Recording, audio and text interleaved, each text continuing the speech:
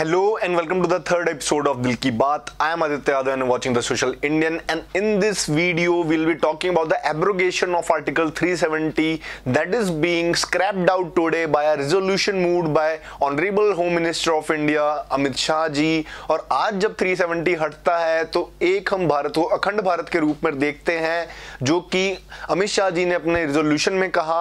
और उन्होंने जब ये मोशन पास किया, जब लग नहीं रहा था कि हाँ भाई आज इतना बड़ा धमाका हो सकता है, कुछ दिनों से आशंका ये जरूर दिख रही थी। जब सीआरपीएफ के जवानों की संख्या वहां पर बढ़ाई जा रही थी, सेना की तैनाती को बढ़ाया जा रहा था, अमरनाथ यात्रा से लोगों को वापस बुलाया गया था, तब लग रहा था कि हाँ भाई कुछ बड़ा होने वाला है। लेकिन इतने बड़े की अचानक से उम्मीद नहीं थी कि आज जब 370 आर्टिकल है constitution say that has been scraped out officially, official gazette release हो चुका है।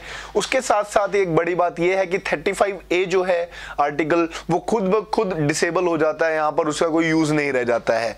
तो आज कैसे किया गया आर्टिकल 370 को यहाँ पर स्क्रैप आउट, उसके बारे में बात करेंगे। क्या बड़े 7 चेंज आने वाले हैं आर्टिकल 370 के निकलने के बाद, कश्मीर में क्या बदलाव आएंगे, देश में क्या बदलाव आएंगे, उसके बारे में हम आज चर्चा करेंगे, पूरे विश्लेषण करेंगे। Will be analysing the whole situation की क्या हो सकता है, क्या नहीं हो सकता है, क्या फर्क पड़ने वाला है, क्या चीजें सेम रहने वाली है। तो आप इस पूरी वीडियो को देखिए, आपके ज्ञान में वृद्धि होगी। और जनरल नॉलेज की बात आज सबसे पहले आपको यह बता देते हैं कि भारत में आज से 28 स्टेट्स हैं और 9 यूनियन टेरिटरीज हैं। तो अगर कहीं भी क्वेश्चन आए तो आप ये ऑप्शन टिक करके अपने 4 मार्क्स 5 मार्क्स सिक्योर कर सकते हैं। अब सबसे पहले बात करते हैं कि जब सुबह अमित शाह जी राज्यसभा में रिजोल्यूशन पास करने के लिए उठे तो उन्होंने कहा मेरे पास 2 रिजोल्यूशन है, 1 बिल है और मैं इन सभी को एक साथ पास करूंगा। और उन्होंने ऐसे शुरू किया कि आप सभी इसमें मुझे समर्थन देंगे, इसकी मुझे पूरी उम्मीद है। और साथ साथ उन्होंने ये भी कहा कि ये बिल जो है वो है जम्मू कश्मीर की जो प्रेजेंट सिचुएशन है इसको बेटर करेगा। तो अगर हम देखें तो शायद ये बेटर कर पाएगा, क्योंकि जब लोग वहां पर जा पाएंगे, एमएनसीज वहां तक पहुंच पाएंगी, तो शायद वहां पर एम्प्लॉयमेंट जनरेट हो और आगे बहुत ज्यादा चीजें हो, उसकी हम उम्मीदें करते हैं। उनको हम आगे देखेंगे। लेकिन आज की इस वीडियो में हम बात करते हैं जो 370 है, आर्टिकल 370 जो कि स्पेशल प्रोविजन देता था, जम्मू एंड कश्मीर को स्पेशल स्टेटस देता था, वो यहां पर उस पर क्या फर्क पड़ेगा, क्या फर्क नहीं पड़ेगा, उसके ऊपर हम आज बात करते हैं। तो सबसे पहले तो कैसे आज गवर्नमेंट ने अचानक आर्टिकल 370 को स्क्रैप आउट कर दिया, उसके बारे में बात करते हैं। तो गवर्नमेंट ने स्क्रैप आउट करने के लिए आर्टिकल 370 के ही प्रोविजन को यूज किया है। जैसा कि अमित शाह जी ने अपने भाषण में कहा था, आज मैं उनके भाषण का ही एनालिसिस कर रहा हूं, कोशिश करूंगा कि आगे की वीडियो में एक पूरा एनालिसिस आपको दे पाऊं। अब जो उन्होंने ये कहा था कि 370 को सबसेक्शन 3 से, जहां पर प्रेसिडेंट को पावर होती है, यहां पर साफ साफ शब्दों में लिखा गया है 370 is temporary provision with respect to state of Jammu and Kashmir. अब यहां पर जो ये प्रोविजन जो थे वो टेम्परेरी थे, और यहां पर एक देखा जाए तो यहां पर बधाई देने की बात है, कॉन्ग्रेचुलेट करने की बात है। लेकिन मैं ये कहूंगा कि इन सब चीजों से हटकर ये सिर्फ एक मिस्टेक थी जिसको आज रेटिफाई किया गया, करेक्ट किया गया है। तो खुश होने वाली बात जरूर हम कह सकते हैं कि हाँ भाई हमारा जो कंट्री है वो यूनिफाई की गई है। लेकिन यहां पर बड़ी बात यह है कि जो एक मिस्टेक है उसको सुधारा गया है, रादर देन कुछ नया क्रिएट करने की बजाय। तो 370 आर्टिकल का सबसेक्शन 3 ये कहता है कि not withstanding with anything in the forgoing provisions of this article the president may by public notification declare this article shall cease to be operative or shall be operative only with such exceptions and modifications and from such date as he may specify।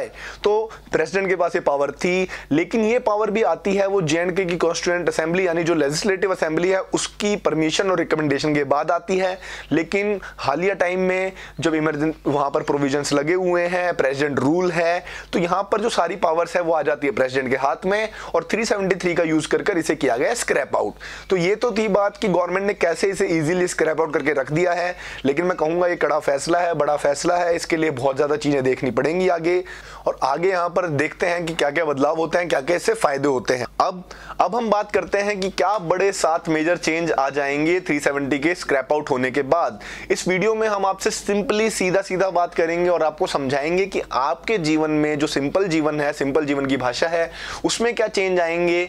लेकिन हम आपसे ये बात नहीं करेंगे technical terms में, तो हम सीधा सीधा आपको बताते हैं जो जम्मू कश्मीर एक स्टेट हुआ करता था उसकी जगह पे अब 2 यूनियन टेरिटरी होंगी। एक तो होगा जम्मू एंड कश्मीर और दूसरा होगा लद्दाख। लद्दाख में कोई भी कॉन्स्टिट्यूंट सीट्स नहीं होंगी, जे&के एज इट इज काम करेगा। दूसरी जो बड़ी बात है 370 sub clause 1 will still be applicable. तीसरी जो बात रहेगी, जो पहले डुअल सिटीजनशिप हुआ करती थी कि जम्मू कश्मीर की अलग सिटीजनशिप हुआ करती थी और ऑल ओवर इंडिया की अलग हुआ करती थी, वो अब यहां पर बिल्कुल ही खत्म हो जाएगी। सिंगल सिटीजनशिप का कॉन्सेप्ट यहां पर आ जाएगा। यहां पर अब एक और बड़ी बात जो है वो जो है लेजिस्लेटिव असेंबली से है। तो लेजिस्लेटिव असेंबली के बाद कोई भी स्पेशल राइट्स नहीं होंगे, वो सेम ऐसे ही काम करेगी जैसे अलग अलग यूनियन टेरिटरीज में करती हैं।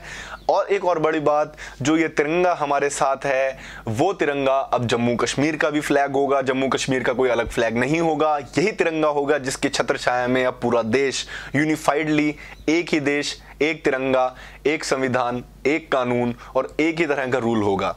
अब यहां पर एक बड़ी बात यह भी आती है, अगर आप लॉ स्टूडेंट हैं वो समझ पाएंगे, अगर आप नहीं हैं तो भी आप समझने की कोशिश कीजिए कि आर्टिकल 356 जो है वो भी एप्लीकेबल होगा अब जम्मू एंड कश्मीर में, यानी कि प्रेसिडेंट रूल होगा, गवर्नर रूल नहीं होगा। तो यहां पर अब प्रेसिडेंट डायरेक्ट कंट्रोल करेगा जैसे यूनियन टेरिटरी को कंट्रोल करता है।